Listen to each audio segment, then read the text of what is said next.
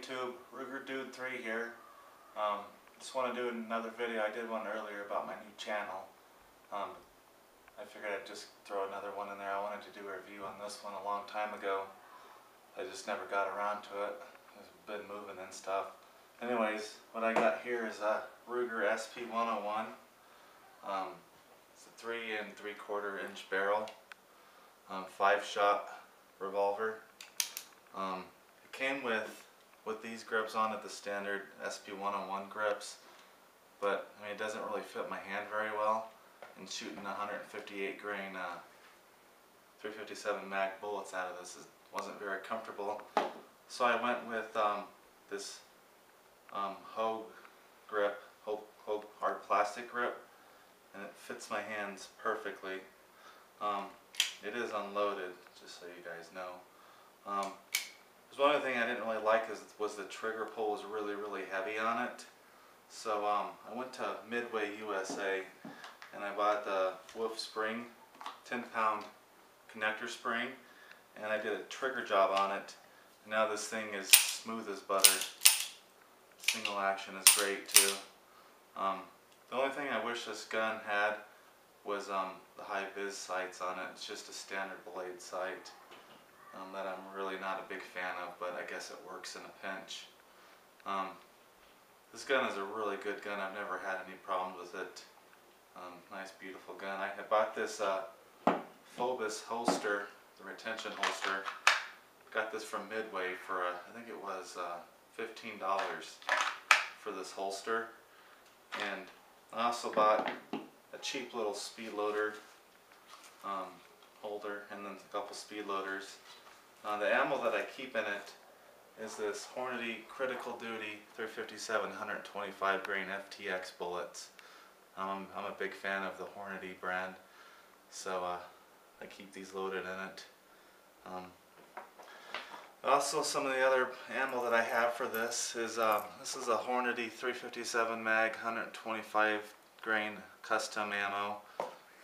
This one doesn't have the Hornady plug in it. It's just a regular hollow point bullet.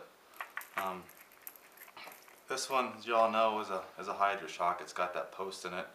It's a 38 Special Plus P. It's 129 grain 38 Special. I also got the 38 Special Plus P 110 grain FTX. It's also got the red plugs in them too. For this, I guess they put these in there so nothing fills up the cavity, so it has better expansion. And for when I go up to the mountains, I got the big boys here. I got the Corbin Hunter 357 mag 200 grain hard cast bullets. I guess this is supposed to rip through a bear's skull with no problems. That's what the bullet looks like up close. Imagine getting hit with one of those things. Probably wouldn't be very comfortable. Probably wouldn't feel it, but this is what I take when I go camping up to the mountains for a hike, or just sleeping out overnight in the ground. Anyways, I got this gun, back to the gun, I got this gun about 2.5 years ago.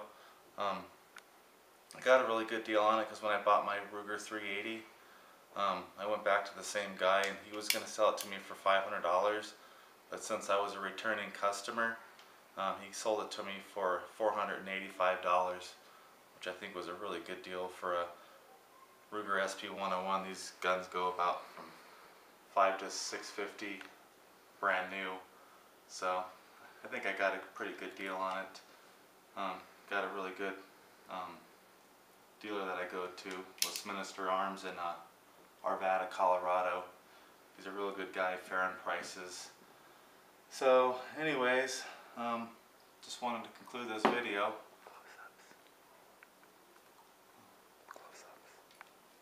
I'll give you guys a little close-up of it. If you guys want to see this, it's a 5-shot cylinder. Right there, it holds 5 rounds. It's got the full underlug right here. Right there. Some of the older revolvers won't have the underlug underneath it, but this one has a full underlug. This one doesn't have the serrations on the spur, I guess is what you call it. Functions pretty good. I mean, like I said, the trigger pull is great. Did that trigger job, and I put the hoe grip on there. In another video, if you guys want, I can show you how I did the trigger job on it. It actually took me like 10 minutes to do it. Just replaced a couple springs, take the grip off. But anyways, that's my Ruger sp101 up close.